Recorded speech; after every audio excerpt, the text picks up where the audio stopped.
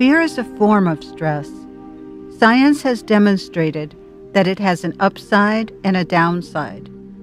It promotes survival when you're in imminent danger, but fear also works against you when it becomes a frequent response to everyday conflicts.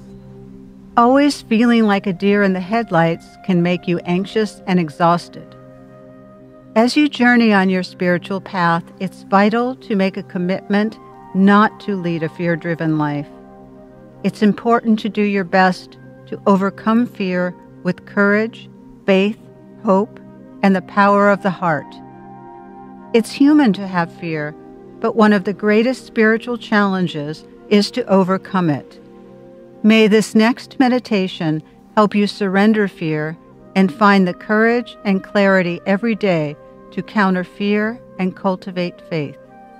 Doing this has tremendous rewards. It allows you to lead a more surrendered, joyous life.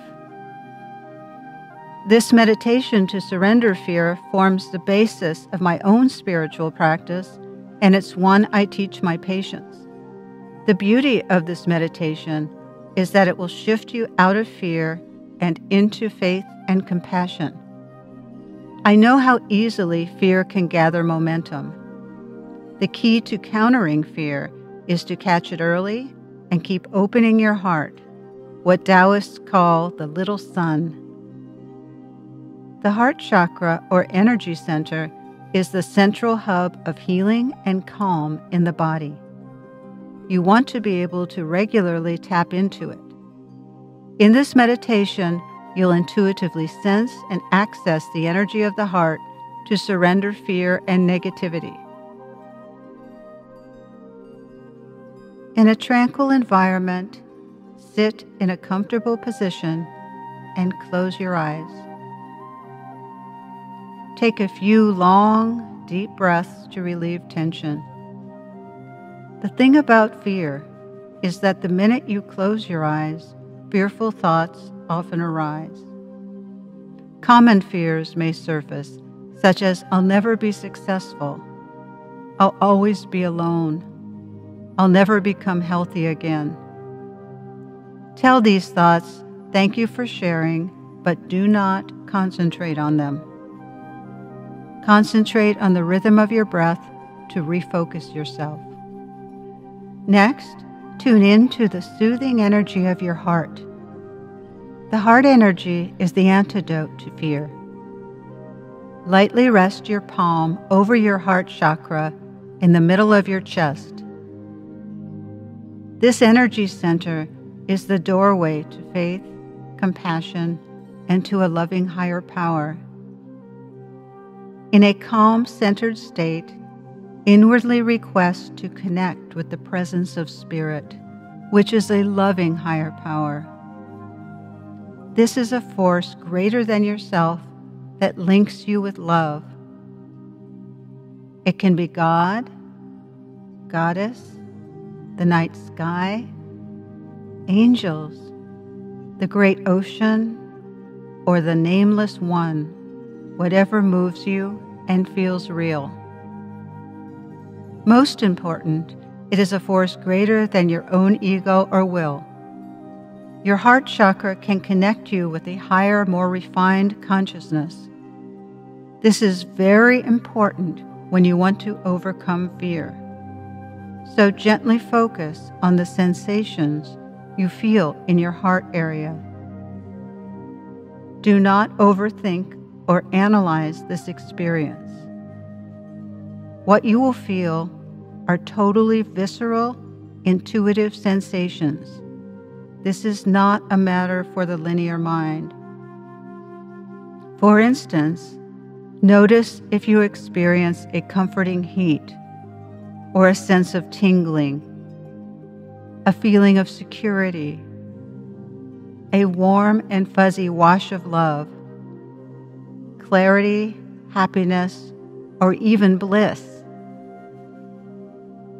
Or like me, you may feel a wave of wonderful goosebumps and a feeling of being deeply nurtured. You may want to laugh or be moved to tears. Whatever feelings emerge, subtle or intense, just go with them. Surrender. Do not overthink or analyze.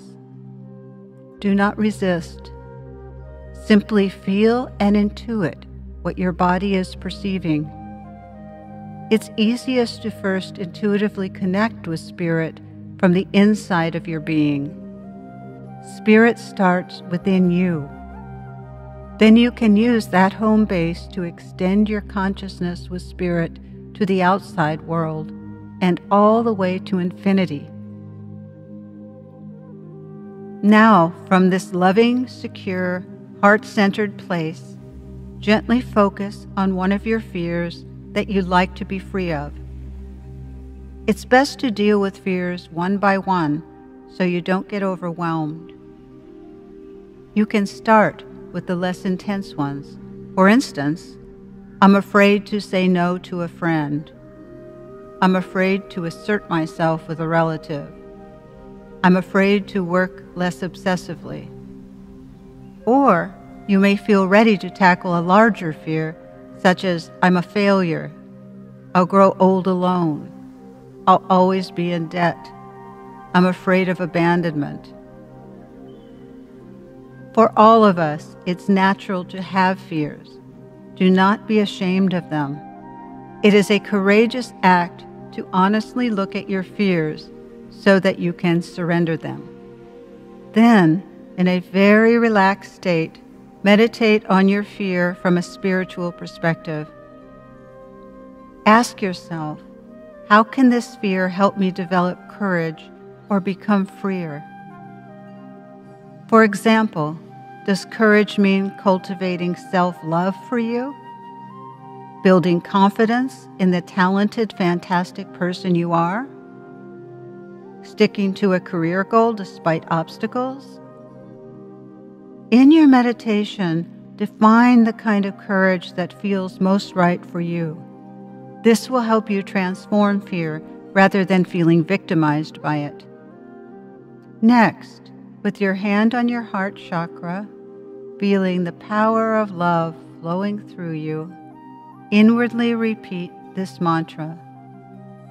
I am not just my fear, I am larger.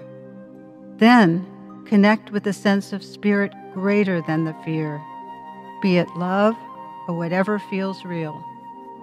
Your soul is about to expand. Feel that expansion. Go with it.